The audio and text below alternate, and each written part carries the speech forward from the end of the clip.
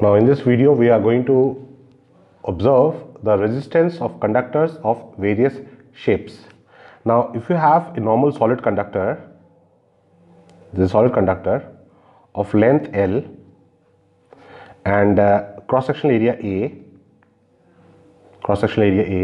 if rho is the resistivity, then resistance is R equal to rho L by A. Okay. Now suppose you have a cylindrical shell, okay, of this shape. This is the axis.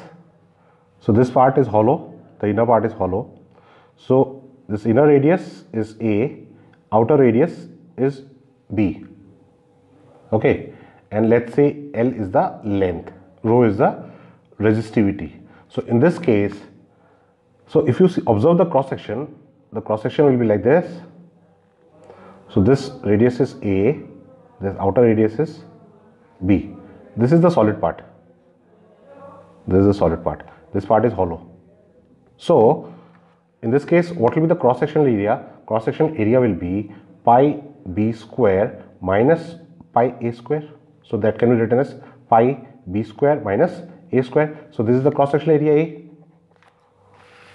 Okay, so for this hollow cylinder, the resistance R will be equal to rho L by pi B square minus A square.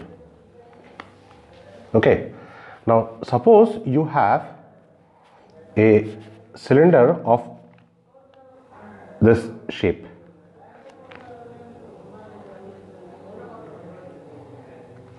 Okay, such that this side, this is a solid cylinder, this side the radius is A, this side the radius is B.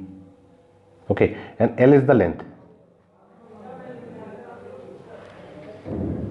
Okay, so now if you have to calculate the resistance of this kind of conductor, let us take one differential element. Okay, this is a differential element which is at distance x from this end. Okay, and say dx is the thickness of this element and r is the radius. Okay, so the general expression for the radius, see this differential element can be anywhere between this point and this point, this side and this side. Okay, so that I can write r is equal to A plus A is the radius of this part, increment in radius per unit length, because as you move from this side to this side, the radius is increasing. So increment in radius per unit length multiplied by this length x. Okay, so as you move, if you are at this particular position, the value of x is equal to 0, so r is equal to A.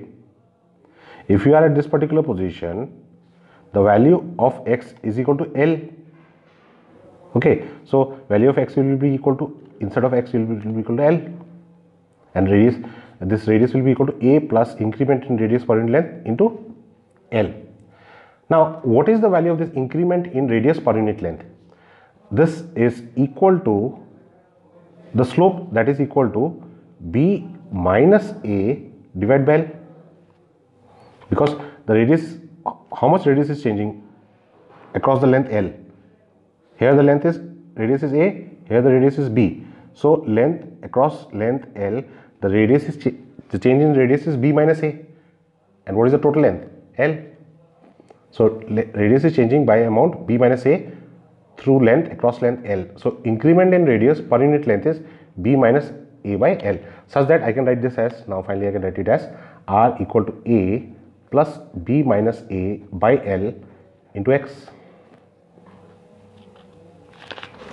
Okay, so this is the radius of this differential element. Now remember, thickness is of this element is dx.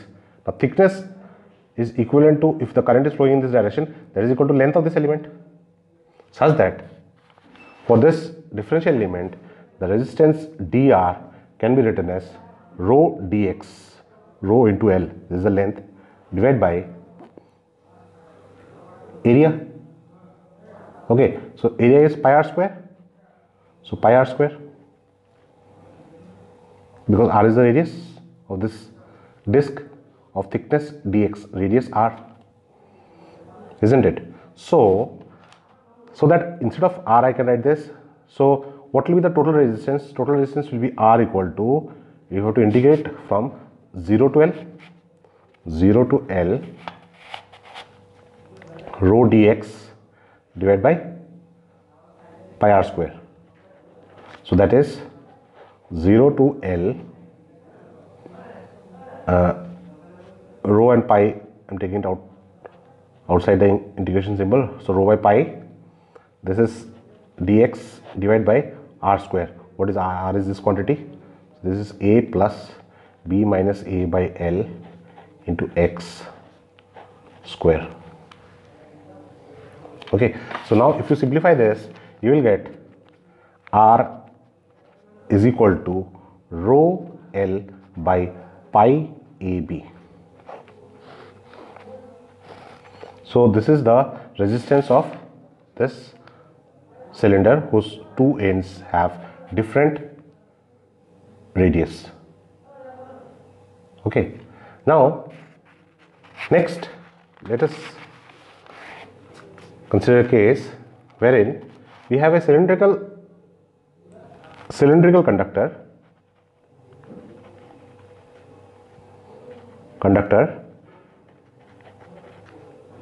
okay, solid cylindrical conductor,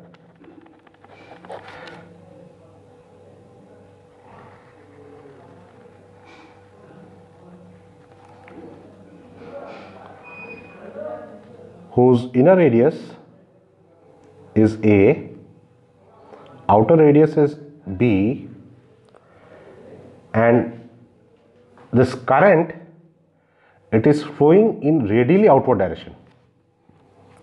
Current is flowing in radially outward direction. So this is the direction of current. Okay, and this part is the solid part.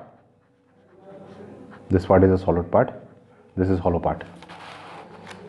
This inner part is hollow. This part is solid part. Current is flowing in radially outward direction. So what we do in this case, you take again a differential element, okay, of thickness dx and radius x. Okay, now this cylinder, it is in this particular position, okay, and you are observing the cross section. This is the length, okay. So current is flowing in radially outward direction. It is flowing in radially outward direction. So suppose L is the length of this cylinder. L is the length, okay. So in this case, the resistance of this differential part can be written as dr is equal to rho, see, current is flowing across length dx, so rho dx divided by, what is the length of this, or the area of this differential element. See, this is of length x, radius x, sorry.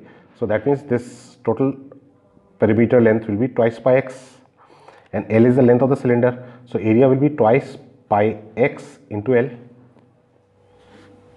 correct?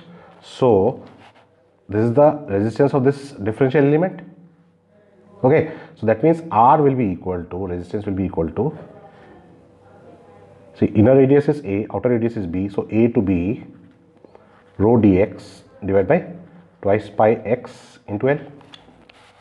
So this is a simple calculation, and this gives R is equal to rho by twice pi L natural log B by A. So this is the expression for final resistance. Okay, now instead of this cylinder, suppose this is a sphere. Okay, for the same figure, if this is a sphere, this part is hollow part, this part is solid part, and the current is flowing in radially outward direction. Okay, so in that case, the resistance of this differential shell, now this will be a shell, dr will be equal to rho dx divided by what will be the area of this spherical shell, 4 pi x square. So resistance will be equal to rho by 4 pi a to b dx by x square. So after substituting the limit, you will get R is equal to rho by 4 pi b minus a divided by ab. So this is the expression for resistance.